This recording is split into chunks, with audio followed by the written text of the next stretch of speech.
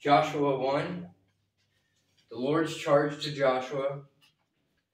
Joshua installed as leader.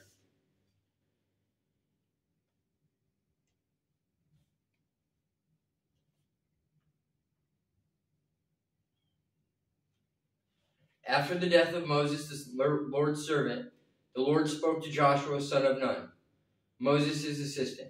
He said, Moses, my servant, is dead. Therefore the time has come for you to lead these people, the Israelites, across the Jordan River into the land I am giving them. I promise you what I promised Moses.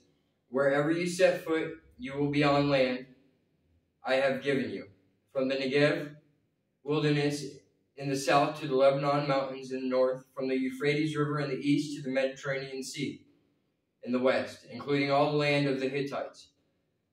No one will be able to stand against you as long as you live, for I will be with you as I was with Moses.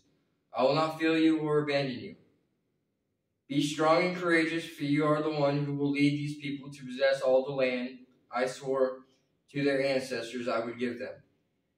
Be strong and very courageous. Be careful to obey all the instructions Moses gave you. Do not deviate from them, turning either to the right or to the left. Then you will be successful in everything you do. Study this book of instruction continually. Meditate on it day and night, so you will be sure to obey everything written in it. Only then will you prosper and succeed in all you do. This is my command: be strong and courageous. Do not be afraid or discouraged, for the Lord your God is with you wherever you go. Joshua's charge to the Israelites. Joshua then commanded the officers of Israel, go to the camp and tell the people to get their provisions ready. In 3 days you will cross the Jordan River and take possession of the land the Lord your God is giving you. Then Joshua called together the tribes of Reuben, Gad, and the half-tribe of Manasseh. He told them, remember what Moses, the servant of the Lord, commanded you. The Lord your God is giving you a place of rest.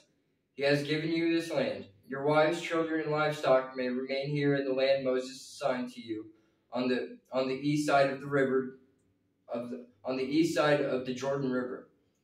But your strong warriors, fully armed, must lead the other tribes across the Jordan to help them conquer their territory. Stay with them until the Lord gives them rest, as he has given you rest.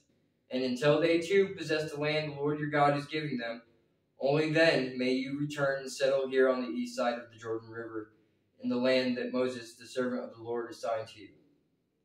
They answered Joshua, we will do whatever you command us, and we will go wherever you send us.